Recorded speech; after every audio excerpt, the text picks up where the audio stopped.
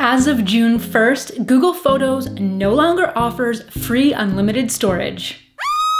So here's what to do now that Google Photos is no longer free.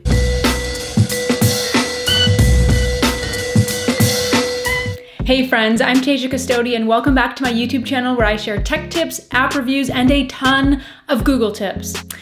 And it finally happened. Google Photos is no longer offering free unlimited storage. So I'm gonna walk you through in this video what to do now that Google Photos is no longer free. The first thing you need to know is that this change from free unlimited storage will not affect your current photo situation. So what you have here on your Google Photos before June 1st will stay there for you regardless of this new 15 gigabyte storage limit. And Pixel users, listen up.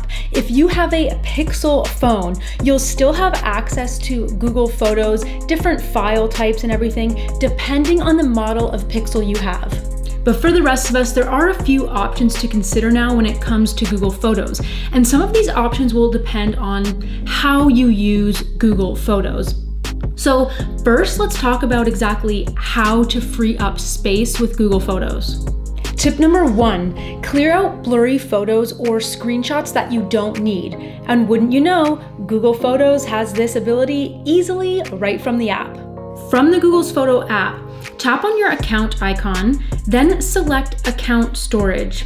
From here, tap Manage Storage. Under Review and Delete, you'll see how much storage certain files are taking up. So I've got about 93 megabytes taken up by blurry photos and 76 megabytes taken up by screenshots, which many I probably don't need to keep. So tap on whatever section you'd like to clear out. And here, tap Select in the top right, and then select which photos you want to delete. Now back in the Manage Storage section, you'll see how much storage you have remaining, as well as some other suggestions here at the bottom to clean up your Gmail and Drive space, since it all counts towards your Google storage limit. Tip number 2, adjust your automatic backup and sync options. Now, I will tell you right now, I am a big fan of auto backing up from my device straight to Google Photos. But if you're really worried about a space issue, maybe you want to do some housekeeping before you reach that limit here, you might want to stop temporarily automatically backing up those photos and videos to Google Photos. So here's how. Again, tap on your profile picture and this time head to your Google Photos settings. Now from here, select Backup and Sync. Right at the top, you have the option to toggle off the backup and sync option altogether. Or if you look towards the bottom of this section, you'll see here that there is an upload size section. Tap on this just to see what quality you're uploading. So I've got mine set to slightly reduced quality rather than the original, just in order to save space in Google Photos. Tip number 3, you could always back up your Google Photos and then delete the existing ones off of the Google Photos app. Now, I know this is not exactly ideal, but hear me out. All right, so the only reason I think this may be useful is, let's say you have photos from years and years and years ago on your Google Photos. There might be an opportunity to move those over somewhere else, maybe to another cloud storage device or hard drive. But I cannot stress this enough. If you decide to back up your Google Photos to an external hard drive, please, for the love of all things holy, make a backup of the backup. Always remember, 2 is as good as 1 and 1 is as good as none. Now with that said, let's say you already pay for a Dropbox account, so you may not want to pay for multiple storage solutions. I totally get it. In that case, you may consider backing up all your Google Photos to Dropbox and then deleting them from your Google Photos account in order to save space there. But whatever backup option you choose, you can use Google Takeout to export an entire copy of your content.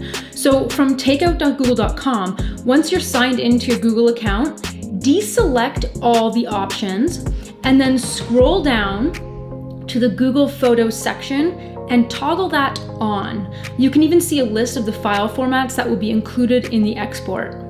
Now, another important point here. If you decide to back up and then delete your existing photos from Google Photos, sure, you'll free up your Google Photos storage as well as your overall Google Drive storage, but you're going to lose all that great search functionality in Google Photos. So think, there'll be no more memories that pop up to look back on certain dates. There'll be no memories with specific people or locations. Google Photos does such a great job with this, so it's really something to consider. And tip number 4, well, you could actually just upgrade your Google storage and keep on keeping on. There are actually a couple ways to do this. You can upgrade to Google One storage via the web by clicking on your Google profile pic and then selecting Manage Google Account. Now from here, scroll down and you'll have an account storage section where you're gonna have a snapshot of your current storage situation. So what you can do is click on Manage Storage in order to get a more detailed breakdown of what it is that's taking up your space.